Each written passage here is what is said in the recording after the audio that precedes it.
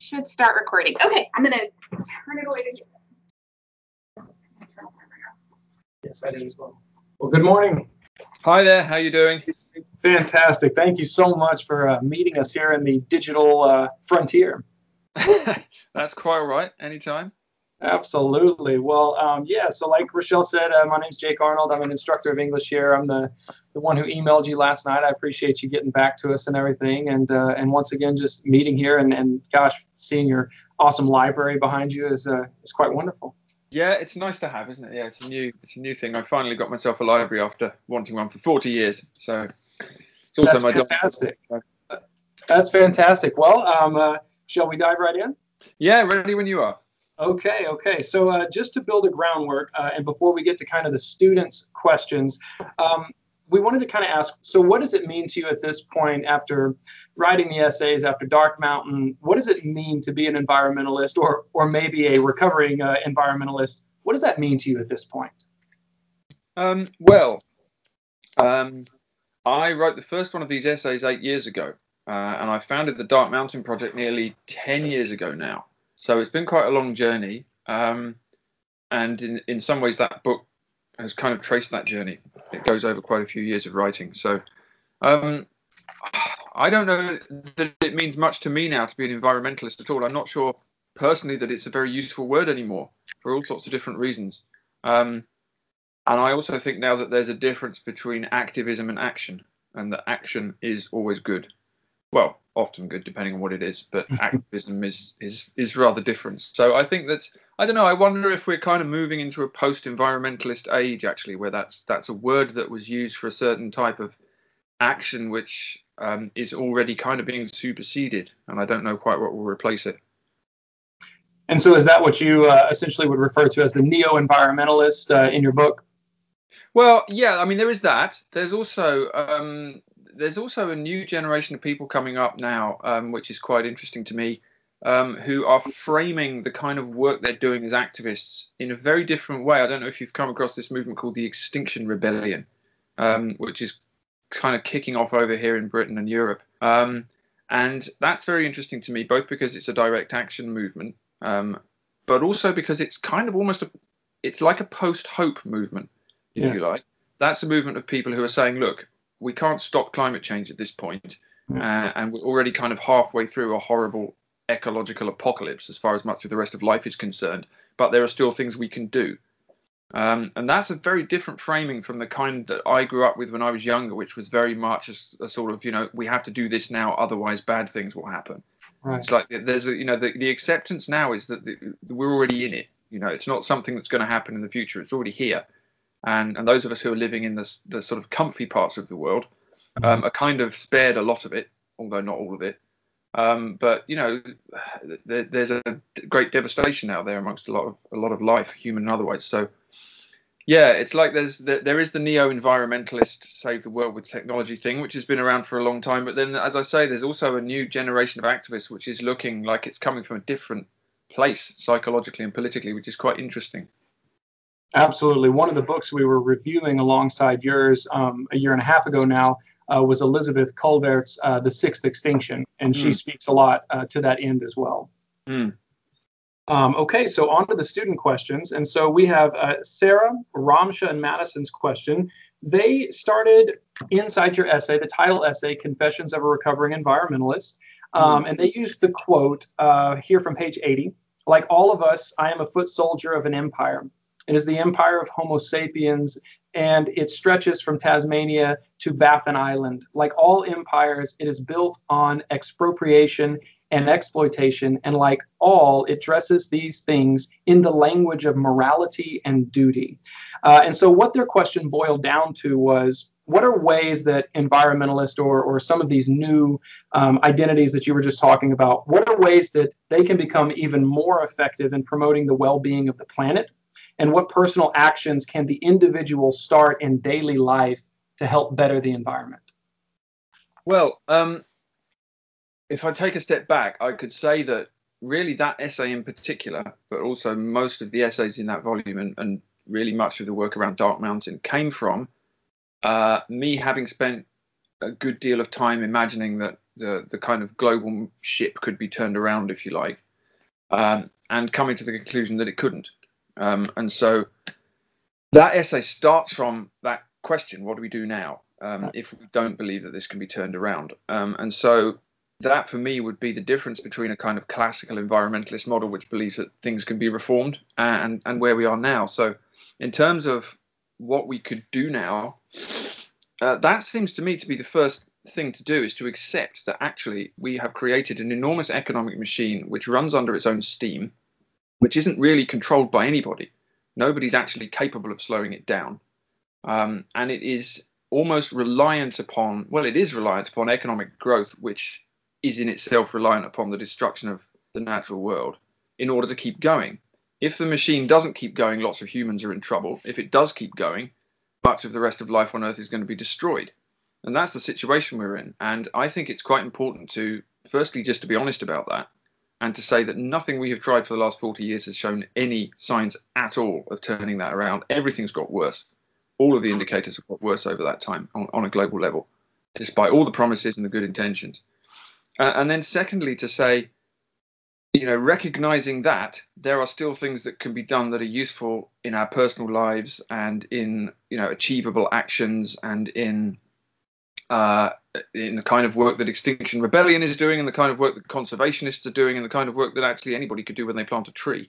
But to me, the first realization, the first acceptance has to come from that idea that you almost have to give up hope to see beyond it, if you like. So you move beyond the kind of hope that the machine can be reformed. You accept that you're living within this kind of ecocidal industrial machine, and then you work out what to do about that. And one of the things that's difficult about this is that it's got to be a personal journey for everybody. There isn't an answer. I think that we are kind of conditioned to look to people and say, well, what shall we do then?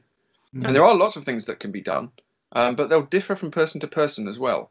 There's no big solution to this, because it's not, the world is not a big math puzzle that we have to work out the answer to. We're in a dilemma, which actually there is no good way out of. And so everybody has to, work out how best they can nurture what is still there and protect what is still there and prevent further destruction of it. And there'll be lots of different answers to that, depending on where you are and what skills you have. Well, and I love that answer. That's what I mentioned in the email, is the honesty in the book, and the several times that you mentioned, I don't really have an answer for this specific issue that I'm bringing up. I really appreciate that level of honesty, and I think the students did as well. So on to the next question. This is from Emma and Jacob, and this one stems around business as utility. And so this comes from the same essay, the title essay, Confessions of a Recovering Environmentalist, but they went a little earlier, and it comes from this quote: "Today's environmentalism is as much a victim of the contemporary cult of utility as every other aspect of our lives, from science to education. We are not environmentalists now because we have an emotional reaction to the wild world. In this country, most of us wouldn't even know where to find it." And so their question boiled down to the business aspect of things and more of a corporate scene.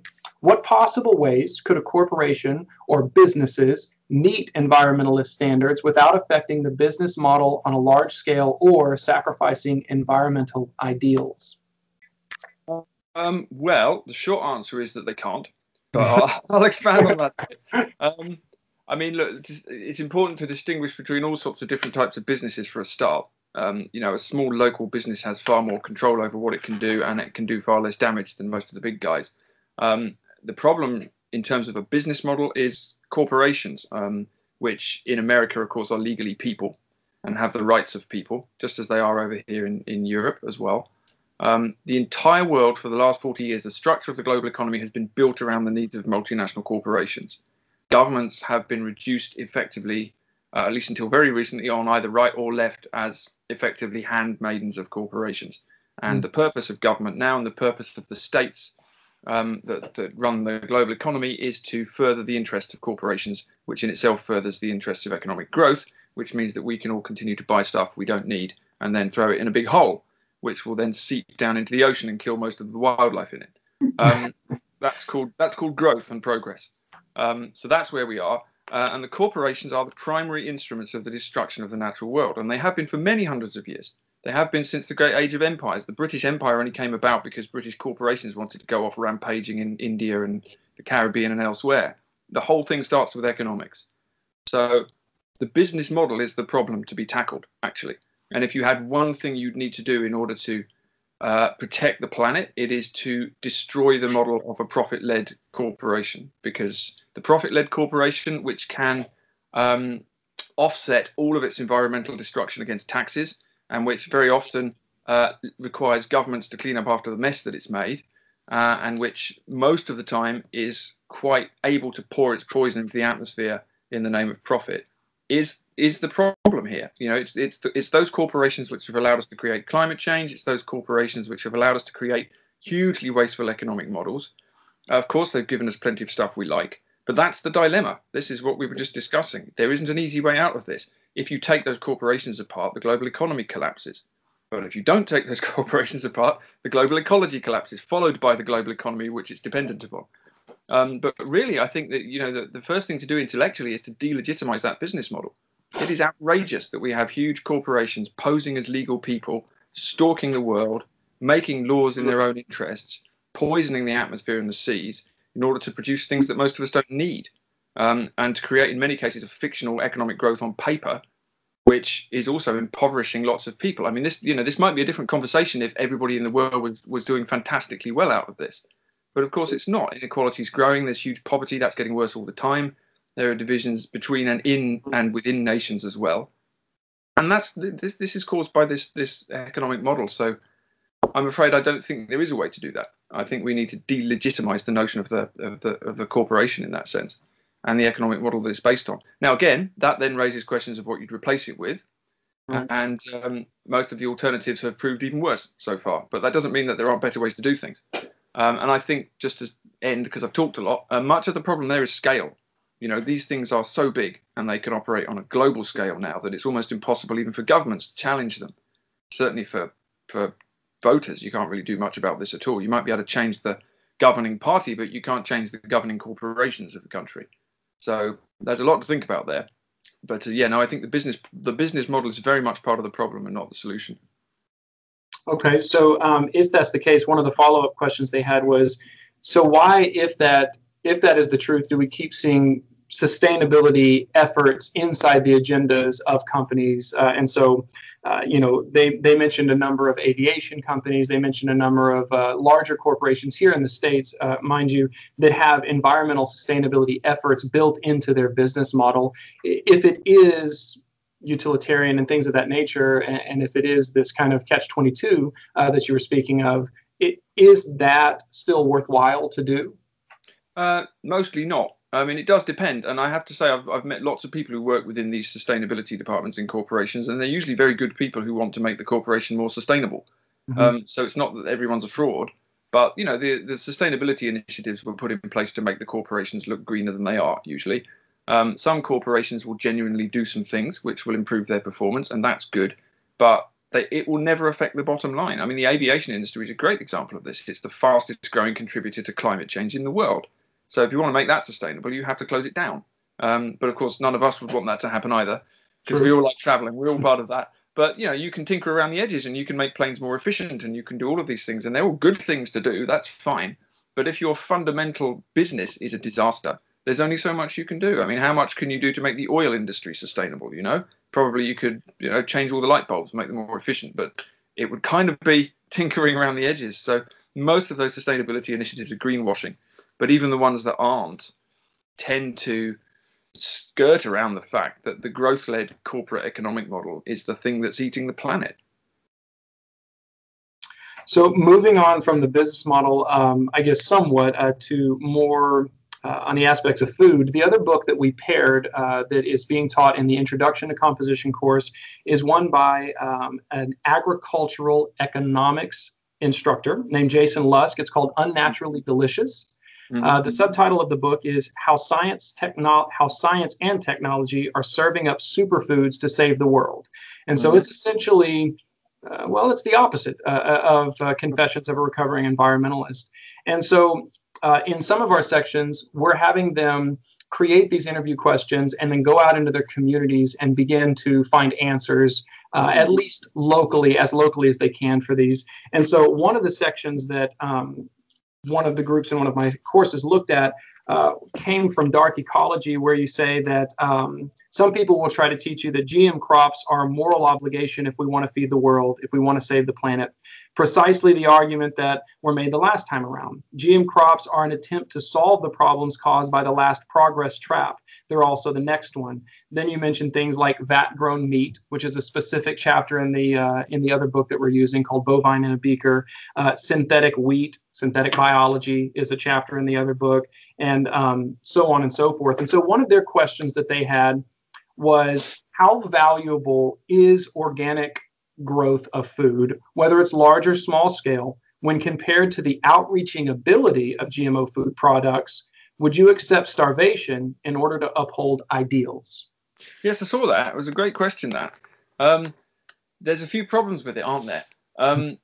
Let's start off with the notion of ideals. This is nothing to do with ideals. This is about the destruction of planet Earth, okay? So you probably saw, and I'm sure your students saw, the report that came out just last week from WWF about wildlife destruction. Okay, so we've managed to destroy 60% of the world's wildlife since I was born. It's not idealistic to stop that happening. It's necessary to stop that happening, and it's ethically and morally correct to stop that happening. So we can have a lot of arguments about how we can do it, and that's all good. But it's nothing to do with ideals. It's actually it's like a triage. It's about preventing the mass death of life on Earth. Here's a fact. Extinction levels are currently between 100 and 1,000 times higher than they would normally be, and higher than they were before human civilization. If we were, in the next 50 years, to stop everything that was causing those extinction levels to rise and get back to the normal background level of extinction, it would take up to 5 million years for the natural world to recover from what we've done to it over the last few hundred. So that's where we are. So I don't think it's idealistic to want to stop that happening. In terms of GM crops, this is interesting to me. Another fact, firstly, the great majority of food eaten in the world at the moment is organic, and it always has been. Non-organic food is a minority thing.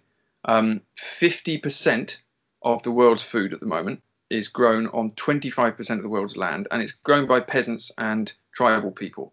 And every study that's ever been done has demonstrated that small farming and peasant farming and traditional farming is more efficient in terms of productivity than large-scale farms. So this notion that as you balloon out and get bigger and get more technological, you can produce more, it's not actually true. In the short term, often you can produce more of a single crop very efficiently over a large scale, but you're also depleting the soil disastrously and poisoning the watercourses, and you're also causing all sorts of problems with people who are now eating monocultural diets, and the huge problems that are now coming from people eating just one strain of wheat across the West are becoming clear in our guts all the time. But it's really important to understand that organic food is just normal. That's conventional. Language is interestingly used here. We represent organic food as a kind of novel, freaky thing that hippies have done for the last 30 years. And we present pesticide-ridden crops as what we call conventional. And it's actually the other way around. The majority of food's always been organic. In terms of distribution, some GM crops can solve that problem. They're very productive, and some of them can be grown in particular places where other crops couldn't be grown. But it's also important to understand that there's enough food in the world to feed everybody already, according to the United Nations, and that the reason they're not getting it is distribution, which is an economic problem, and sometimes it's a problem of corruption or warfare or all sorts of things like that. But famines are very rarely caused by just a simple lack of food. They're caused by people not being able to get them. So the question of whether these novel foods can save the world depends on what world you want to save. If you want to live in a world where everybody's eating high-tech, vat-grown meat and GM crops and living in giant cities and playing with their smartphones all day, then maybe it's a great plan. I don't want to live in that world. That's just a personal preference. But even if I did, it's a world that assumes that we're going to be moving on with the kind of techno-progressive model that we've had for the last 50 years, and that the whole world is going to want to adopt it, and that the planet can cope with it. And I don't think so. I think the bigger questions are cultural and they're economic. What kind of size of farms do we want? What kind of communities do we want to live in? What kind of society do we want? How dependent do we want to be on these high-tech, in my view, quite scary science fiction futures? And that's in some ways a personal preference. You know, some people love the idea of vat-grown meat. I find it horrible, but there we are. But I think you do need to be very careful of this idea that GM crops are a kind of miracle crop that will reach out there and feed the world. There isn't any evidence actually that they could possibly do that. It's really an economic and a cultural question, and the destruction of small farming and soil around the world is a much bigger problem in terms of hunger and feeding people. Okay. So the next one is, it's shifting more towards technology, which I think is good, because I think that's kind of where we landed there about that personal preference. Is there a particular advancement in technology, or maybe a way of thinking that developed or spread that was maybe the catalyst in your mind of this division, this nature, reverence with nature versus technology? It's such an interesting question, that, isn't it? I think people have been debating it for a long time. And the interesting thing is you can keep going back. You can go back all the way to the dawn of prehistory. So you could say, for example, well, the problem really started with neoliberalism in the 70s and the power of corporations. But then you have to say, no, we've got to go back further than that. We'll go back to the Industrial Revolution, which incidentally is where the Unabomber thinks we should go back to, of course. Theodore Kaczynski, who I quoted in my essay, disturbingly thinks that was the cause of humanity's problems, and that may be true. But of course, for hundreds of years before the Industrial Revolution, we'd already deforested much of the earth and caused huge problems to the soil. And that's a result of agriculture. So you could say we need to go back to the agricultural revolution, because when people start planting seeds and they start managing animals and they start controlling the landscape, that's when it really kicks off. And I think there's a good deal of truth in that, actually. The development of agriculture is an interesting one. And obviously, that's one of the stories I cover in the book as well. The progressive story we have, if you like, tells us that agriculture was something we developed because it was better. But increasingly, the archaeological evidence tells us that we're a lot worse off for a very long time in terms of health and longevity and general life ways, if you like, than we were beforehand. There's a crash in human well-being when we adopt agriculture. The spread of disease, people get shorter and they live less time, they have to work harder. And it's pretty clear that hunting and gathering is what we were made for. So you could go back to that. But then, of course, even the hunter-gatherers had killed off huge swathes of wildlife right across the continent, including in North America and Australia and everywhere else where the people first arrived. And maybe that's to do with weapons technology. So maybe it's the creation of weapons and spears, or maybe it's fire. Maybe it's fire. Here's an interesting thought. When we start to create and manage fire, we're able to cook our food. When we cook our food, our brain changes shape, literally, because the cooked meat is easier to digest. Our brains get very much bigger quite quickly over a short evolutionary period, and we probably start at that point being able to tell stories or think conceptually. So it could be fire. And this is quite an interesting conversation, but it doesn't really get us anywhere, because unfortunately we can't do any of those things. So I think this is it. It's almost an evolutionary progression. We just push forward. When we find a new technology, we use it. This is why it's impossible to stop it. No one can ever stop something once it's been developed and it gets adopted around the world. So we're kind of almost destined to keep rushing onwards until we hit something hard, which is what we may be doing. So is there a realistic path in your mind that would have made a difference for civilization? So going back all the way through all of those inventions, all of those, human innovations, if we want to call them that. I don't know if fire qualifies as that, but is there a different path that we could have taken? This was another question that they asked, that would have either prolonged this, end, that would have changed the path for civilization? Well, the thing to bear in mind is that lots of different paths were taken. So we're talking from a particular culture, kind of industrial culture, which really sprang out of Europe and North America. And that was one path that was taken. But, there were other paths taken. There are still people living on the Andaman Islands at the moment, which is in the news, who have been practicing the same culture for 30,000 years. There are people in New Guinea, where I've spent time in the past, who, until really the mid-20th century, were living in a culture that had been going for at least 10,000 years. Famously, the Australian Aboriginal people have, really been going for 50, 60,000 years. The bush people of the Kalahari practiced the same culture, as far as we can tell archaeologically, for around 100,000 years until the 19th century. So all sorts of different paths were taken. Many, many paths were taken. But the problem is that a powerful society that's armed with high technology and weapons tends to wipe out anything else it finds, which is what we've done and what many other cultures in the past have done. So lots of different paths were taken, but the people who choose the path of high technology and power usually end up winning. But then, of course, we've kind of turned our high technology and power onto the rest of the planet. So I don't know, really. I mean, there are lots and lots of paths were taken. Some of them worked and some of them didn't. The one we're in is plainly causing, a major planetary disaster at the moment. So, but I don't think it's, humans are really good at solving short-term problems, but not not long-term ones. So we don't really ever sit down and think, oh, we've gone the wrong way, we'll reverse it in a rational way and go in another direction. It never works like that. We just keep trying things until they don't work, and then we panic and try something else. And sometimes we get out of the mess and sometimes we don't. So I think that we're kind of in that position again on a global scale. Well, one of the answers that you speak about often throughout the book, throughout the manifesto, and your websites is, and you've mentioned here now, is telling stories. This idea of telling stories, of passing on truths to help solve some of these issues.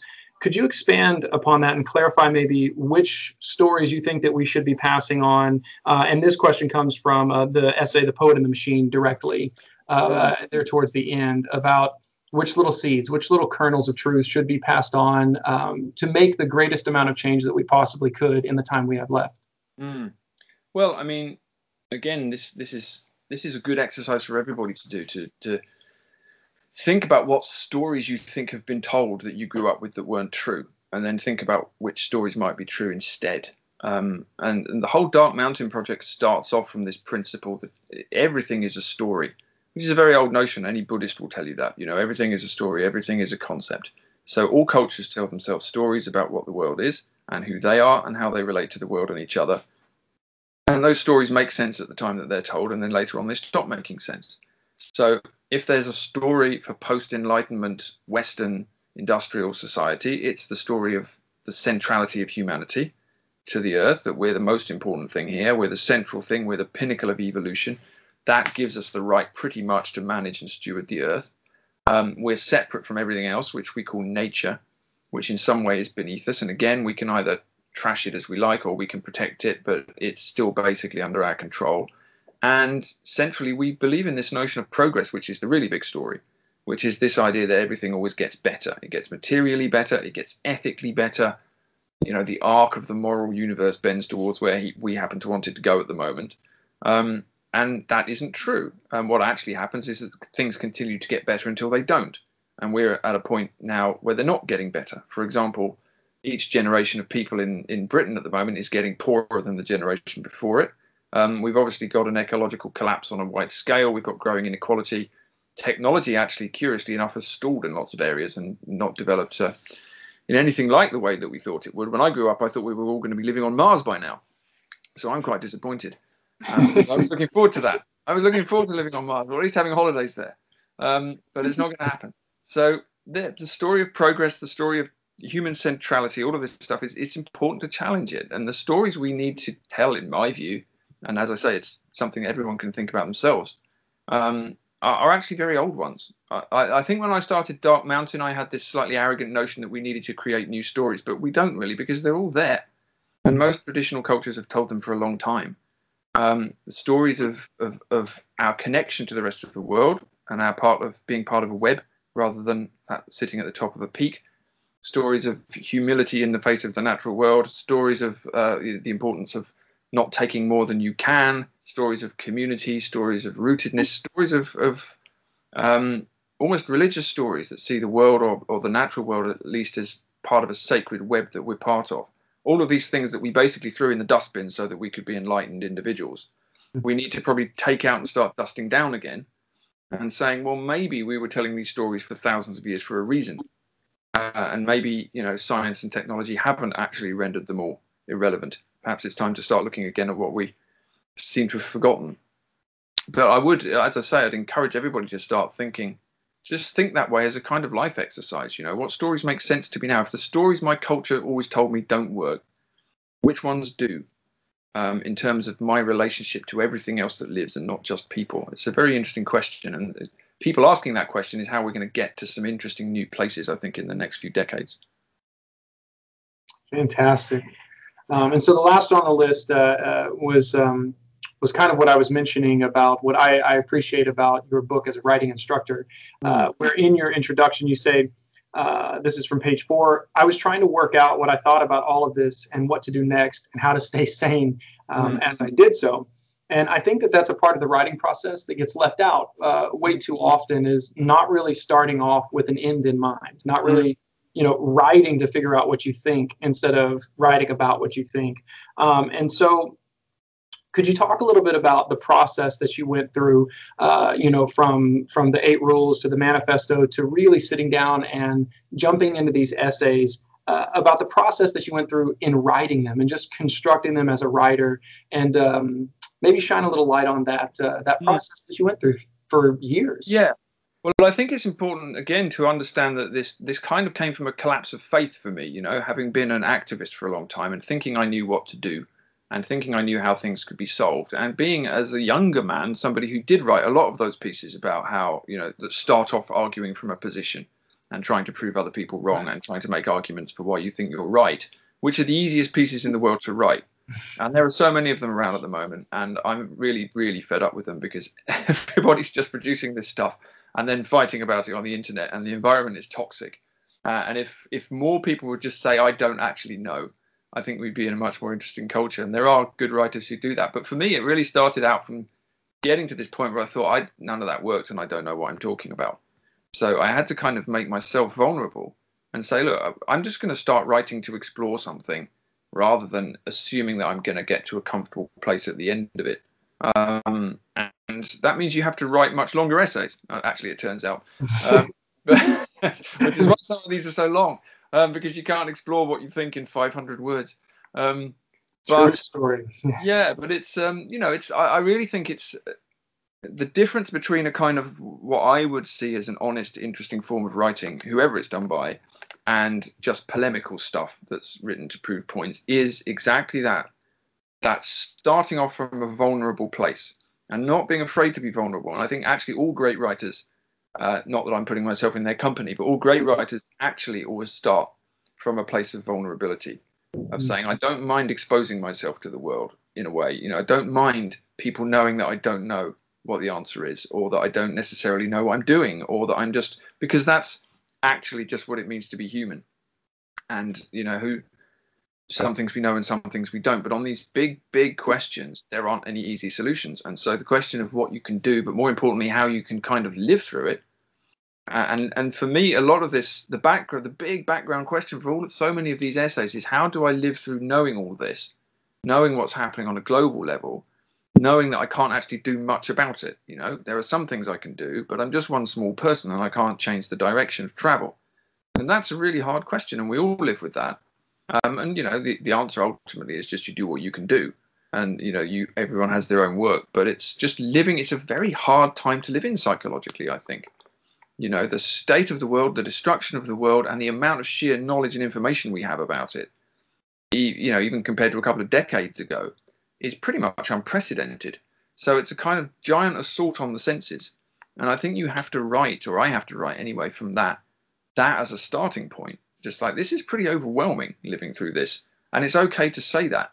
And it's also okay not to know what to do. And it's okay to be vulnerable about it. And it's okay to change your mind.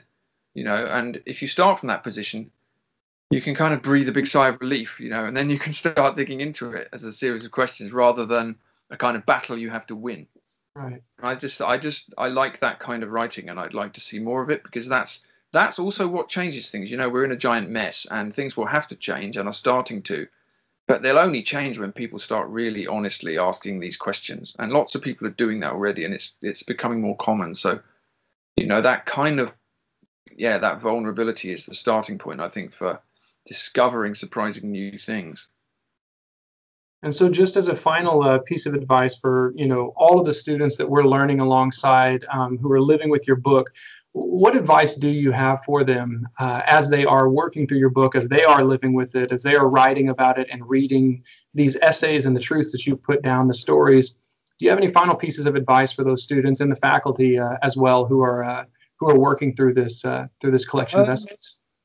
Well, I hesitate to give life advice to anyone because I might get sued or something. I'm sure it will be terrible, but no, serious. Well, look. Here's the thing. I would say a few things probably. The first one is, as we said in the early days of Dark Mountain, it's time to stop pretending, which means, don't tell yourself anything that isn't true. just because you want it to be true. Okay, there's a big difference between what you think is true and what you would like to be true. And the gap between those two things is where the interesting stuff happens. So don't lie to yourself about the world you're living in. Don't lie to yourself about what's possible. Don't lie to yourself about the enormous mess we're in. But at the same time, don't think that that means there's nothing you can do, because actually we need people doing creative and radical and daring marginal things all the time. Here, here.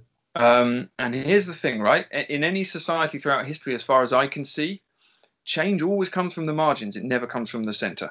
Okay, all the great religious figures, all the great founders of religions, all the interesting writers, all the inventors, all the scientists, or the great majority of them anyway, and the artists too, were doing their work on the margins of a society that didn't really understand them. And many of the people that we take for granted as great artists or writers or scientists or anyone today were regarded as ludicrous fools in their own time. So don't be afraid to be regarded as a ludicrous fool. It happens to me all the time, and maybe I just am one. Maybe it could be a good reason for that. But you know what I mean. I mean, the new ideas will come from entirely outside the system. They will not come from the center. They never do. So when you're in such a mess that we're in now, you don't expect the politicians or the corporations or anyone else to get us out of it. Of course not. They're invested in the system. They're still trying to make it work. So we need new thinking. We need new approaches. And everybody can do something. You know, you take your position up. Anyone can plant a tree. Anyone can protect something. Anyone can tell new stories. And that would be the final thing I would say, is always question the stories. What is the story that you're telling yourself that got you or got your culture into the mess it's in? What did you believe that turned out not to be true? And if it's not true, what should you believe instead? And be really hard-headed about that. And as I say, don't tell yourself something you want to hear. Only tell yourself something you think is true, and fumble your way through it. And also, finally, don't be afraid to be wrong.